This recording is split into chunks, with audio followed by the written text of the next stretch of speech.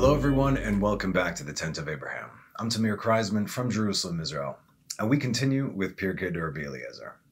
So we are in chapter 47. This is 47e. This is the final section of chapter 47, and we'll start with some Tehillim. Hallelu et Adonai kol goim, shabachu kol haomim, ki gavar alenu chasdo ve'emet Adonai leolam, hallelujah. This class is called We Don't Negotiate with Terrorists. Because we don't. Well, we shouldn't. Rabbi Pinchas says, "The Holy One, blessed be he, said to Moses, 'Do you remember what the Midianites did to you when they caused 24,000 of Israel to fall?'" It's the same thing like when we discussed with Amalek. Why does God say, "Remember what Amalek did to you"? In other words, referring to the punishments, to what they actually did, not exactly referring to what brought that about, right? The whole sexual immorality and idolatry and whatnot. But rather, before you die, God tells Moses, you will take vengeance upon them, as said in Numbers 31:2. Take revenge for the children of Israel against the Midianites. Afterwards, you will be gathered to your people. Whenever a debt isn't paid, the world remains in an imbalance. It causes problems, right? That's why to establish courts for yourself, courts of justice for yourself, this is obviously, we have Jewish courts according to Jewish law, and also in the rest of the world, according to the Noahides, also have to establish courts for themselves. Once the court system is corrupt, which, come on, it's already a joke at this point, we know this, the whole thing falls apart because there's so much imbalance and injustice, and it starts eating the world from within. So, case in point. So obviously, depending on the seriousness of the debt, there are different levels of sin, of course. For instance, there is a chatat, a chet, which is an accident, a mistake. If you're firing a gun and you miss your target, it's called lehachti, chet. You missed the mark. It wasn't on purpose. It was an accident. Like, okay, you were off. The second is avon, knowing something is wrong, but doing it anyway. In other words, I know I shouldn't turn that light on Shabbat, but it's dark in here, so whatever, right? Knowing that. And then there is pesha. Pesha is a crime in modern day Hebrew. Posheh is a criminal. So there's pesha. It is a willful sin to specifically defy God. I know I shouldn't be doing this, and I'm going to do it anyway. Ha ha ha. There you go. It's like that. These are differences, right? So all can be atoned for in one way or another, but when it comes to the three cardinal sins, which is bloodshed, idolatry, and sexual immorality, so long as they are not atoned for, so long as the situation has not been made whole, it is like leaving the window open while a swarm of bees is coming at you. No problem. And it's going to happen. The Radal says, this command to take vengeance came immediately after the transgression took place and the 24,000 were killed, right? 24,000, boom, God said, go take vengeance on them right away. Why? Why? Check this out. Because things tend to be forgotten or not get done due to laziness. That's why God says, remember what they did? Remember what Amalek did? Okay. So case in point, hear me now. People seem to forget how they were right after October 7th. Last year already, right? I could tell you, we wanted blood. The world was still in shock. We were in shock, but we wanted blood. We saw what they did. Wait a minute, the blood was warm on the ground, right? We forgot that it wasn't only the Hamas militants that crossed the fence and raped and tortured and murdered and pillaged our men, women, and children, right? They showed us. There were hundreds, if not thousands, of your average, everyday Gazans as well. In all the videos, in their videos. Dudes with shorts and flip-flops running into the homes, breaking, stealing, beating. Regular Gazans, right? The innocent, the ones where... And what about after they brought the living and the dead of ours back to Gaza? It was the old women and the young children who were beating the bodies with sticks and with pipes, cursing at them and spitting on them. Everyone is guilty. We forget that Hamas was elected by the Gazans to be their government, and every last Gazan is guilty.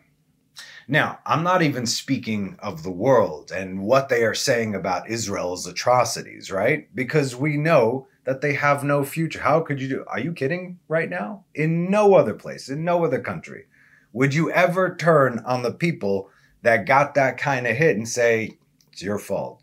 Kind of blaming the victim over there, right? Straight up. Okay, so let them say what they want. Like we said, they have no future. All this stuff is written. Lines are being drawn. We are seeing very clearly who's going to live and really who's going to wish they were dead. So I'm talking about our own people who have been burning down our country to, for the sake of brokering a deal for the hostages while all these things are going down. Who do you think you're dealing with here? One of the main reasons this event was even possible was because of the last deal that the same prime minister made with Hamas, right? Releasing 1,000, 1,100, 1,200 murderers who actually killed Jews, letting them go free. Amongst them, Sinwar. Is he dead now? Sure, whatever, maybe, maybe not. Who cares? It doesn't matter. Another one will pop up. We see. So, they made a deal with Hamas, and now this continued, and because of that, this last thing last year happened. So there's no way to go about this. We're talking scorched earth over here, as painful as it is to say. It is not painful to say. They know the value that we have on life, and we know the value that they have on death. They will throw their children off the roofs to say, look, the Zionists did it. Crazy. And we'll talk about that too, don't worry. It was a very simple, swift, and biblical solution. This is how you handle this. And here's your source. King David himself. Please turn to 1 Samuel chapter 30. You want hostage negotiations? You got it right there. We're going to read a few of these verses over here, and but feel free to read the chapter. Verse 1, and it was when David and his men came to Ziklag that on the third day the Amalekites had raided the south of Ziklag, and they had smote Ziklag and burnt it with fire. And they had captured the women who were therein, but they slew no one, neither big nor small, but led them away and went on their way. In other words, they kidnapped everybody, all the women and all the children. And David and his men came to the city, and behold, it was burned with fire, and their wives and their sons and their daughters had been captured. Oh, look, we have Amalekites crossing the border and kidnapping the women and the children. I mean, some things never change, right? What do you think David and his men did? Did they try to negotiate? The first thing was to take responsibility. Verse 4, and David and all the people who were with him raised their voice and wept until they had no strength to weep. In other words, a tragedy just happened. It's on our shoulders because it did happen. Next, and just to make it personal for David, and David's two wives were captured, Achinoam the Jezreelites, from Israel, for goodness sakes, how they translate, and Abigail, the wife of Nabal the Carmelite. They weren't scared, they were angry. And they used that anger. They used that focus. It was fresh, right? So they were focused because they knew you do not negotiate with Amalek. Who are Amalek? Anybody that can do what Amalek did. Anybody that can do what these Gazans did. You don't speak to them. We don't speak the same language. What did Amalek do? In the beginning, remember what Amalek did to you. Where it got all the stragglers from the rear. What did they do? They took primarily the tribe of Dan, the males from the tribe of Dan, and they cut off their thing, right? They cut off their Brit, and they took their Brit, and they threw it up to the heavens, and they said, here, God, here's your covenant, take it back. The only group of people that I've seen do this, like in the last 100 years, Hamas, Fatah, Hezbollah, Arafat, the 72 Olympics in Munich, that's exactly what they did. And now again, they did it, mutilating bodies. This is Amalek straight up. There's their signature, taking the time to torture. I mean, in very, very creative and disgusting ways. So you don't negotiate with them, right? Because we don't negotiate with terrorists. And he brought them down, meaning they found, as they were approaching to get them back, they found an Egyptian who fled, an Egyptian slave who fled from the Amalekites. And then they said, show me where they're at. So they brought him down, and behold, they were scattered over an entire landscape, eating and drinking and dancing because of all the great spoil which they had taken from the land of the Philistines and from the land of Judah. And David smote them. Okay, in other words, you have all our women and children, and you guys are partying and yay, right? No problem. Okay, and David smote them from evening until evening to their morrow, and no man of them escaped except 400 young men who rode on camels and fled. And David rescued all that the Amalekites had taken, and David rescued his 2 wives. In other words, no hostages were killed. No nothing. No problem. No problem. No problem here. And there was nothing missing to them, neither small nor great, nor their sons, nor their daughters, nor anything which they had taken for themselves. David recovered everything. Wow.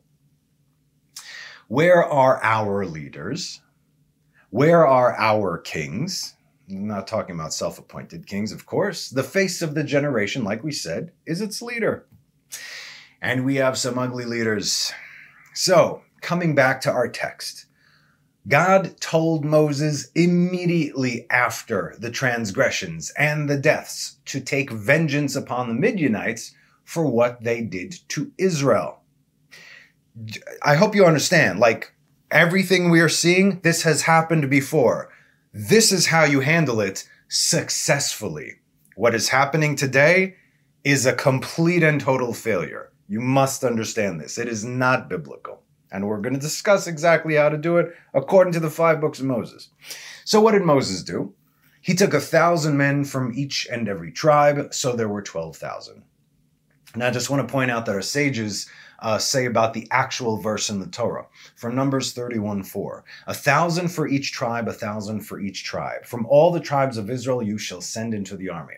So the question is, why does it say 1,000 for each tribe 2 times, right? 1,000 for each tribe, 1,000 for each tribe. That should be 24,000. So one understanding is that, in fact, they did take 24,000 from each tribe, for the 24,000 fallen from Israel, from the tribe of Shimon. But the next verse sets the record straight. From the thousands of Israel, 1,000 was given over for each tribe, 12,000 armed for battle. So, in fact, it was 12,000 and not 24,000. So, what's the answer? Why does it say it twice? As we've learned, as above, so below. Always. Spiritual, physical. Always. Just like there are 12 tribes in the physical world, there are 12 tribes of Israel in the spiritual world. The hint towards this is from Psalms 122. So we'll start with 3 and 4. The built-up Jerusalem is like the city that was joined together within itself. Jerusalem, Jerusalem. They have to be joined together. There ascended the tribes, down here, the tribes of Yah, up there. Testimony to Israel to give thanks to the name of the Lord. So there's 2 Jerusalems with to be joined together, as well as the tribes of Yah, which signify the upper worlds, right? Why does it, like, people they like to say Yah, Yud and Hey, and the letters Vav and the letter Hey. This is a 4-letter name of God. Yud is supernal wisdom, and then you have the supernal Hey, that is supernal understanding. So you have the Yud, and then you have the Hey. Then you have the Vav, and that is the Zeir Anpin, the 6 middle Sfirot. And then you have the lower Hey, which is Olam Asiyah, Malchut, the world of action, the physical plane. This is where we are at. So whenever David says Yah, we're talking about supernal wisdom, supernal understanding. I point to there because that's how I see it in my head. Okay, so when Moses called 1,000 from each tribe, 1,000 from each tribe, there were, in fact, 12,000 down here. But joining with them were 12,000 up there as well. See? It's beautiful. To show us that not only were the Midianites to be eradicated in this world, but they had no place in the world to come. Right? Because Midian was a nation, is a nation, and they also have their guardian angel. You have to take them out down here, but first you got to take their guardian angel out up there. Once their angel is done, down here they have no future. That's exactly case in point, for instance, with David and Goliath. David is the sphera of Malchut, kingship, right? Down here in this plane. Why did he keep on referring to Goliath as the uncircumcised Philistine? Because Goliath was literally, it says the orla, the foreskin that was covering Yesod. What is Yesod? Yesod is the Brit. That's where we have the Brit. We are commanded to remove the foreskin because it is the greatest impurity in this world. And so he was the cover over there. But when David came in saying, how come this uncircumcised Philistine thinks that he can curse the Marachot Israel, the legions of the God of Israel? Are you crazy? And so David already saw that Goliath was cut off up there. And that's why down here, David's like, dude, you are nothing. I'm going to take a rock. I'm going to throw it in your forehead. You're already wearing a helmet, but don't even worry about that. So that's how these things work. But obviously, everything has to be aroused from down here. We have to do what we need to do down here. Then up there, it goes down here, up there. Now just finish the job. Okay, so to show us that there were only the Midianites were supposed to be eradicated from this world and the next, that's how we see the 24,000, 12 and 12, up, down. So Moses took 1,000 men from each and every tribe, so there were 12,000, and he placed the zealous one to be a prince over them. Who was the zealous one? Remember when this is taking place, right? This, of course, was Pinchas. And since he started this ordeal of vengeance, he was responsible for finishing it because it was at hand. Okay, hey, you started it? Great. Take that zeal. Focus it where it needs to go. As it says in Numbers 31:6, Moses sent them, the 1,000 from each tribe, to the army, them along with Pinchas, the son of Eleazar, the Kohen, to the army, with the sacred utensils and the trumpets for sounding in his possession. He was leading the charge. Now, Pinchas was very unique in the fact that he was the only priest that was anointed for war. We know that the Kohanim were not allowed to actually fight, right? Because they were not...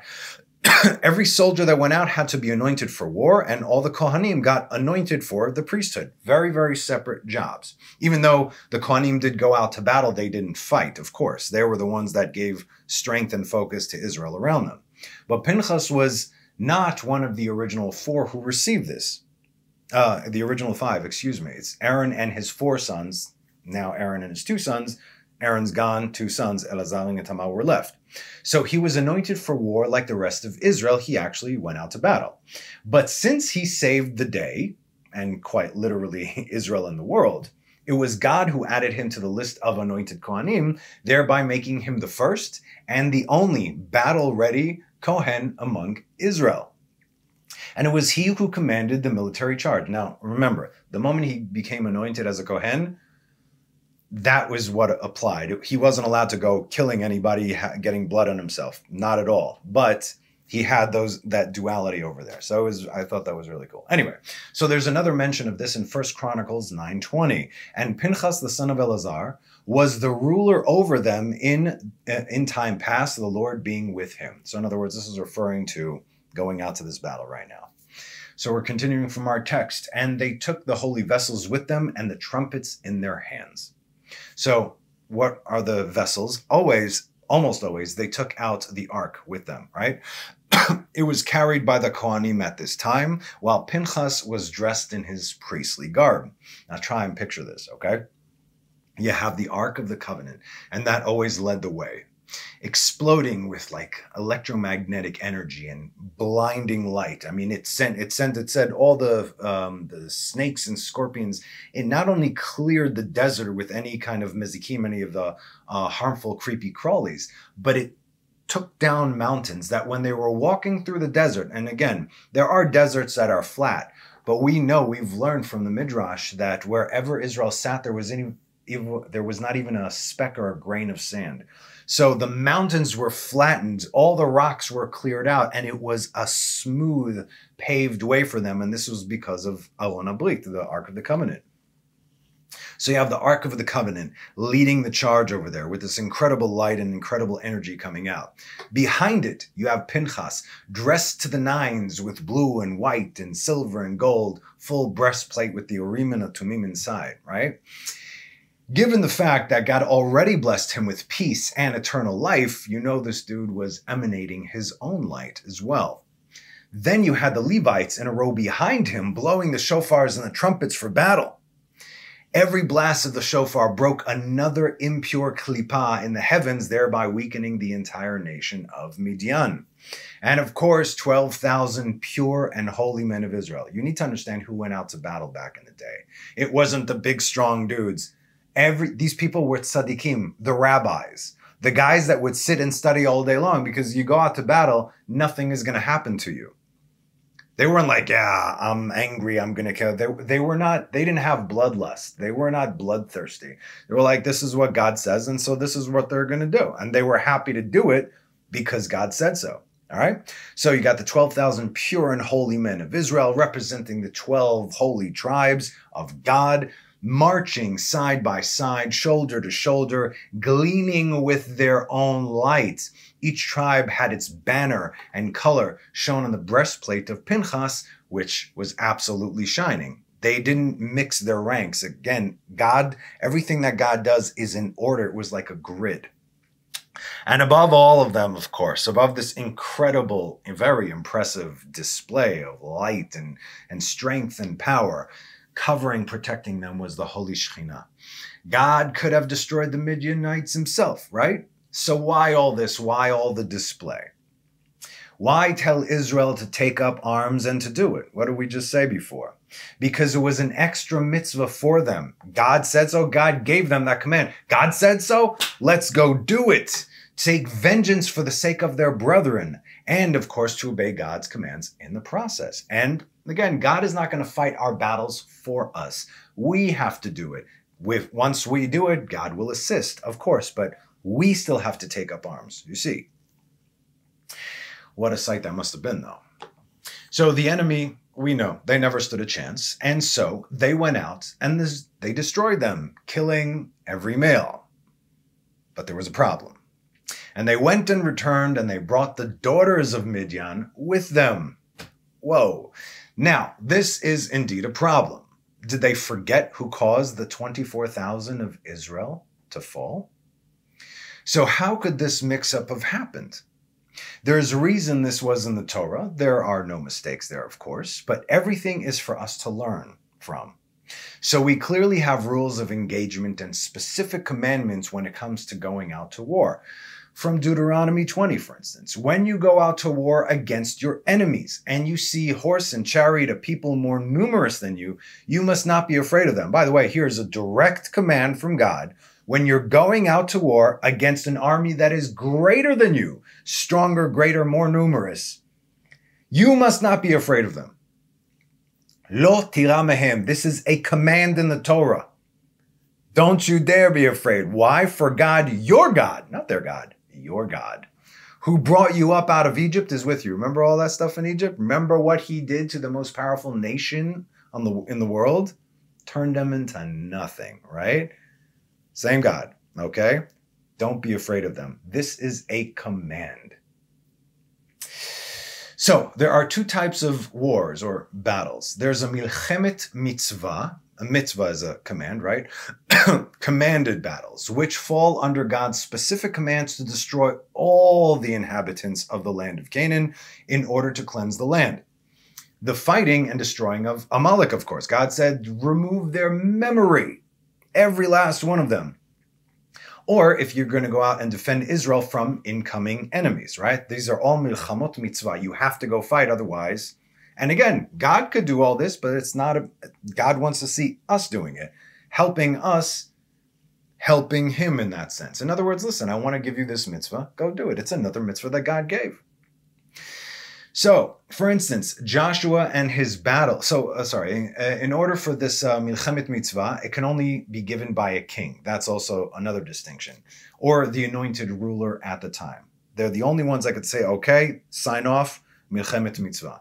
So when we went back to Joshua, Joshua wasn't a king, although he was acting like a king, just like Moses. And his battle against the 31 Amorite kings once they entered into the land of Israel. In this war, every able body from age 20 and up went out to war. The other type of war is called milchemet reshut. Reshut is optional, right? You can or you cannot. And that order can be given by the Sanhedrin. These would be, let's say, smaller skirmishes, particularly aimed at expanding the borders of Israel to which not everyone has to go out. And there are different criteria for that one. For instance, a person who gets married within the first year of his marriage is not allowed to go out to a milchemet reshut because there's not a chance of annihilation or extinction. You're not defending your country. You're widening its borders because, let's say you see, hold on, they're building up over there. A conflict is coming. It's kind of like a preemptive strike, if you will. It never just go killing people for no good reason. You're doing it always for the safety of Israel. So a person who gets married that first year, you have to absolutely be with your wife. And then after that year, you can go out to milchemet reshut. But if there's an existential crisis and there's a milchemet mitzvah, of course, everybody goes out to war. And there's a lot of different halachot about how to do this. Now, if we keep reading the laws of Deuteronomy chapter 20, we'll see that they got some of these commands confused. Verse 10, if you approach a city to wage war against it, case in point, right? If you approach a city to wage war against it, you must propose peace to it. We always start with peace. You always get that option. Always. Hey, listen, we don't want to fight, but here's what needs to happen. If it responds to you with peace and opens up its gates to you, all the people found therein must become tributary to you and serve you. In other words, they are going to be your servants. It's either that or death. But we know, as we can learn, that we treat even those who we call our slaves very, very well by Torah law. You must, okay? There is no abuse. They get to live among Israel, in the land of Israel, to receive all the blessings through Israel. All the commands that are given to Israel, it says, and the Gel that lives with you over there, it applies to them as well. They all of a sudden become blessed. Remember, Nimrod gave his own son, Eliezer, to Abraham as a servant. Nimrod was the king of the world. He gave his son to be a servant to this guy. And Pharaoh later on gave his daughter Hagar as a handmaid. They both said, it is better to be a servant, a slave in this guy's house than to be a king or a queen anywhere else in the world. There's a reason for this. Let's go on reading. If it does not make peace with you, send them humanitarian aid. Give them fuel and electricity, running water, and everything else that they might need to prolong the conflict, whilst they continue to keep your sons and your daughters in pits and subhuman conditions, beating them, raping them, and torturing them. Oh, sorry, I was reading the Sitra Achos playbook. It's confusing. What does God say? If it does not make peace with you and wages war against you, you must besiege it. God, your God, will deliver it into your hands, and you must kill all its males by the sword. However, the women, the children, the animals, and everything that is in the city, all its spoils you may take for yourself, and you will consume the spoils of your enemies that God, your God, will have given you. Is this give peace a chance scenario?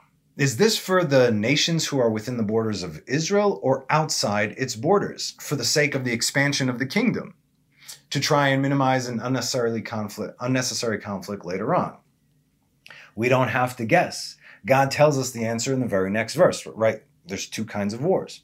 You must do likewise to all the cities that are very distant from you, which are not one of the cities of these nations. But what are those nations? What about the nations within your border? It is only with regard to any of the cities of these people which God, your God, keep on saying, God, your God, don't forget, which God, your God, is giving to you as an inheritance that you must not allow any soul to live. You kill every last one within the borders. Thus saith the Lord. So, why was there confusion amongst the people? All this is to prove a point. What happened over here with Midian? Moses said, take them out. They killed all the males, but they brought back the women. What do we see? We see that, in fact, that was a thing because it was from the borders outside of Israel. Where was Midian? Outside of the borders of Israel. So why was there confusion among the people when they went out to battle and killed all the males but left the females? Because Midian, like we said, was not on the list of nations to destroy. Not originally, anyway. For they were not in the borders of Israel. It's very simple. But because they caused the children of Israel to sin in such a disgusting manner, and 24,000 of them lost their lives, God told Moses immediately to wipe them off the face of the earth. So when we read, and when they went and returned, they brought the daughters of Midian with them, we can understand why Moses was furious. When he heard about it and came to them and he saw them, what is going on here right now? They're like, but it's halacha. Okay, well, we got to clarify halacha. He said, it is because of them, all these right here, that the 24,000 of Israel fell. As said in Numbers 31:16, they were the same ones who were involved with the children of Israel on Bilam's advice to betray the Lord over the incident of Peor. We discussed this a few classes ago, resulting in a plague among the congregation of the Lord. It was them. You're holding them right now. These are them. They're all guilty. Moses became angry with them, as said in verse 14. Moses became angry with the officers of the army, the commanders and the thousands, the commanders of the hundreds, who had returned from the campaign of war. And when he became angry, what does our text say? Ruach HaKodesh left him.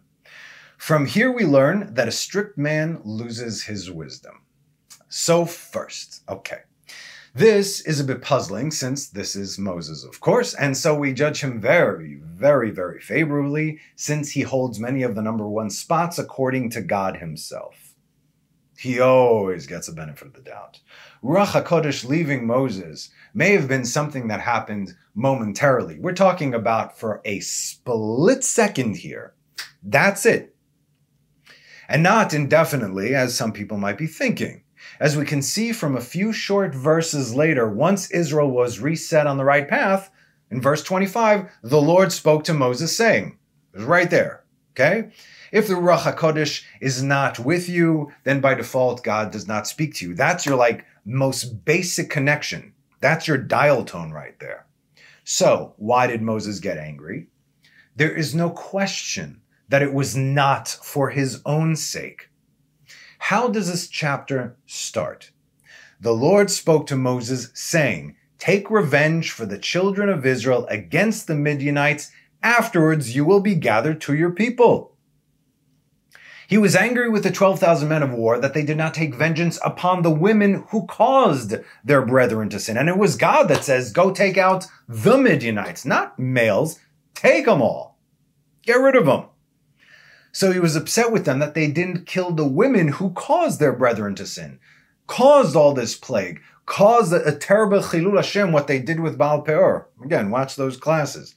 Causing 24,000 of them to die and invoking Zimri to do what he did, which almost resulted in a complete annihilation of them all. This is a big deal. Again, they were not on the list of nations to be taken out, but because of what they did, God said, yeah. So since both men and women were complicit here, they both had to be taken out as God told them to do. So, was Moses angry for his own sake? Absolutely not. Not only that, but there was also another way to prove this. And I say this because, goodness, I just so happen, while I'm writing this, I just so happen to hear such a dumb argument about this topic. Obviously, this is not from Torah Jews, but, the people who believe they know what they're talking about regarding this whole thing. So let's set the record straight yet again from the simple text, even in English.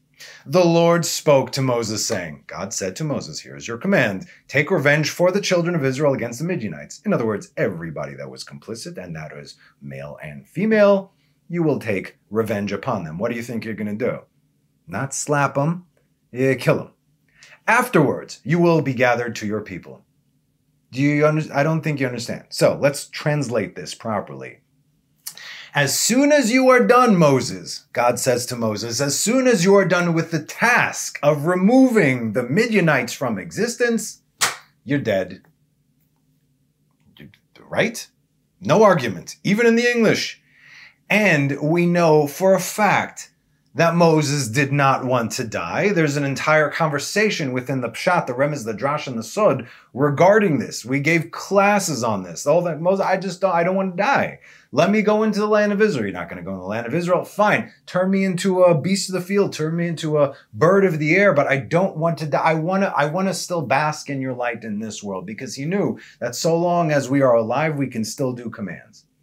In whatever form, right? I'm not talking about an animal form, but he said, I want to be here. I don't want to go, right? Again, watch those classes. So you tell me, for a person who knows that the moment they complete this one last task is going to end their life, would they run to do it and then get upset when it wasn't completed? You understand the point that I'm making here?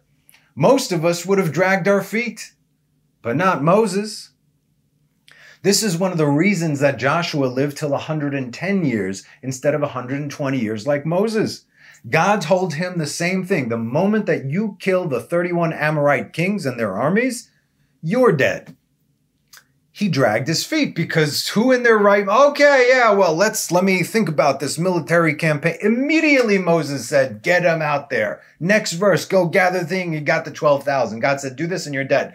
God said it. He didn't care what happens to him. It's never about Moses. It was always about God and Israel. So, because Joshua dragged his feet, and he did destroy the 31 Amorite kings, God took off 10 years from his life. So again, I ask you, was Moses angry for his own sake? Absolutely not. And anyone who says different clearly did not read or understand the simple text, even in English. Because it even continues in the chapter, and we'll get into that in a moment. So let's keep reading from our text here, Pirkei de Rabbi Eliezer. He called Elazar, who received it after him. That's what it says. Kara Elazar. Who called to Elazar to receive what after who? God called to Elazar to execute the commands that Moses got angry about. Go kill the women who were responsible for this mess. And why did God call to Elazar? For that one moment that Moses got angry, he could not hear God. In other words, it was just shut for a moment. God gave it to Moses. Everything, all the prophecy that came in that camp, everything came from Moses, right? I will increase the Ruach upon you, and then all the other guys are going to start prophesying. Moses was their conduit wherever he went. So that faucet was closed for a split second, and then it went to the next guy in line. It went to Elazar. As said in verse 21, Elazar the Kohen said to the soldiers, returning from battle, this is the statute that the Lord commanded Moses. In other words, okay, go out, go kill the women now. This is what God commanded to Moses. He was confirming it, confirming that God indeed commanded this to Moses. And our text ends with Elazar saying, as God commanded Moses, not me. You see, but Moses got angry for that split second, so he didn't hear this. So I heard it. And yes, I'm confirming, in fact, God told it to him. I heard God speaking to Mo. And now this is what needs to take place. So again, confirming yet again that all this command came directly from God. So two things we can take away from this. I say two, but there is actually three. The first, so long as we live according to the nations, when it comes to all matters, everything, big or small, including and especially war, kidnapping, besieging, and what have you, we will falter just like the nations will, if we live according to the nations. And we do. The second, do not question Moses' motivation, ever, because the proof is always in the text itself. It's right there. It's very simple. You just need to read it. And third, when it comes to us, see, we have to take this on a big scale, and then we also have to apply it to our lives. When it comes to us, ourselves, and the terrorists that we harbor within us, those, the evil inclination, the sitra achra, as we are killing it, as we are winning, it will beg for humanitarian aid. Don't be stupid. Not like those in charge of our lives here. No. We do not show mercy to the merciless. We do not prolong conflicts that can end swiftly. And we certainly do not negotiate with terrorists. And that's our class for the day. Now, these next few days should be an interesting time ahead of us. We are going into Hoshana Rabbah and Simchat Torah. Very, very auspicious times, as we can see from the last year. Let's wait and see what happens. If you have any questions regarding anything, okay, but something you'd actually like an answer to, I will answer you via email. So send me that. Only serious inquiries, please. So as always, thank you for joining me. Have a Chag Sameach, have a wonderful rest of the week, and have a Shabbat Shalom. Bye-bye.